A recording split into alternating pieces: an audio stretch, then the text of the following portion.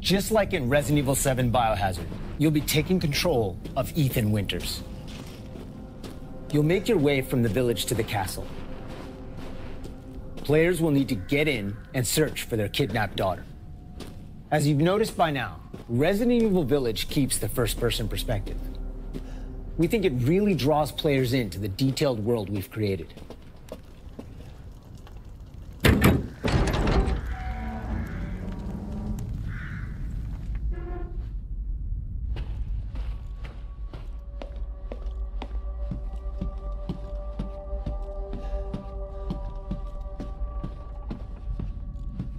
You'll see a lot of those little details come to life here.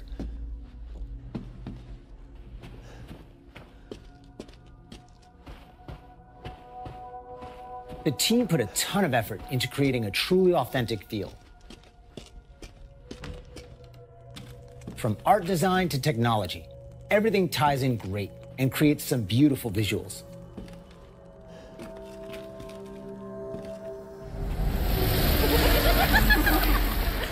Now it's time to meet some of the castle denizens. As you'd expect, a warm welcome's not really what's in store for Ethan.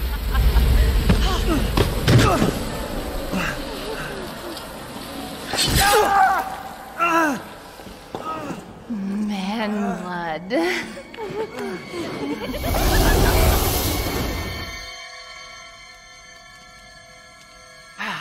Now, let's take a look at him.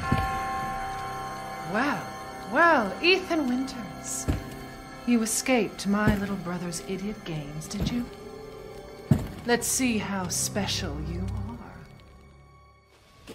are.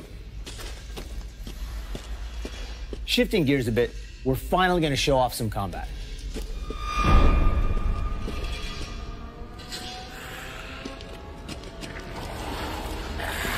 It's not just about shooting. Guarding will also be an important part of the game.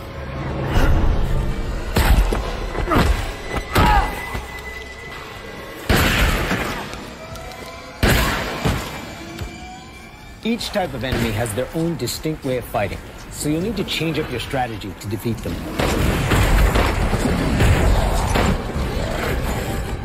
Everyone knows what to do with red barrels, right? Some of you will remember a similar management system in Resident Evil 4.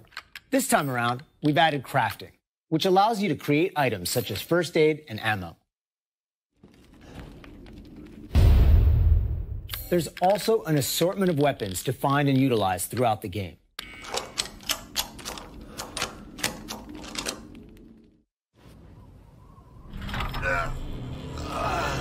I've been waiting for you, Mr. Winters. How do you know my name? Anyone who is anyone has heard of the likes of you. The merchant makes a return. You'll be going to him to buy and sell weapons, amongst other things. The director wanted to give him a unique look, and you'll often find him in different situations each time you encounter him. He's an interesting fella.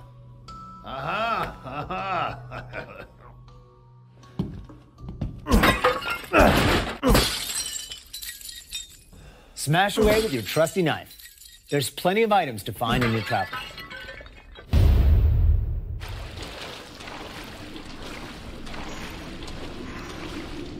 Wait, do you hear that? And we've also got extra objectives outside of the main ones. Of course, it goes without saying that there'll be plenty of puzzles to solve for players to move forward. Oh, and plenty of surprises to keep you on your toes.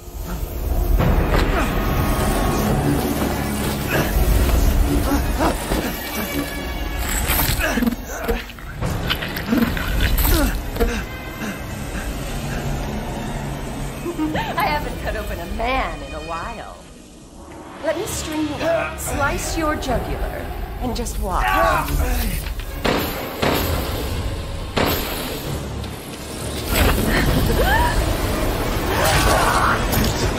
Well, that's one way to end the video.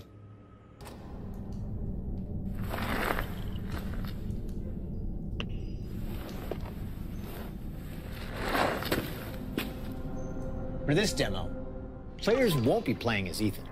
but as a character we're referring to as the Maiden.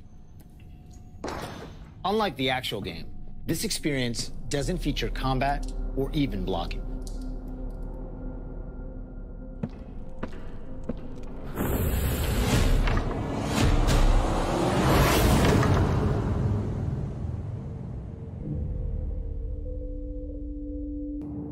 Of course, we want as many people as possible to get a chance to play.